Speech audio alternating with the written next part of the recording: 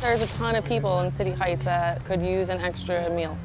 We take food that is donated or about to be thrown away, and we prepare healthy vegetarian and vegan meals and feed it to anybody who wants it.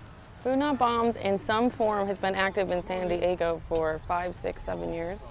City Heights Food Not Bombs this time around started in January of this year, so we've been going for almost 10 months. How's it going, sir? I think it's an amazing community with lots of awesome people. Want some salad? Yeah. You want fruit too? Yeah. Scoot you over. Oh, maybe one. Boom. Slide you in, and there we go. Cookie, if you fall, I'ma cry. We all need a little help every once in a while, and I just wanted to make time to do something more. We're trying to save food that's being wasted, and we're trying to feed, we feed anybody, but there are a lot of homeless people in this park. There's a lot of homeless people in San Diego. People complained that we are promoting homelessness by feeding 1 day a week at the park. Thank you.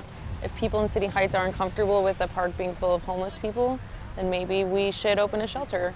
Or if they're concerned that there's mental health issues and if their families are in danger, then maybe they should open more low-cost and free clinics for services like that.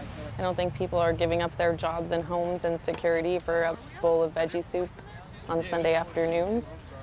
We would just like to continue to do what we're doing and just see it as one part of something that's helping. Whatever's left, you can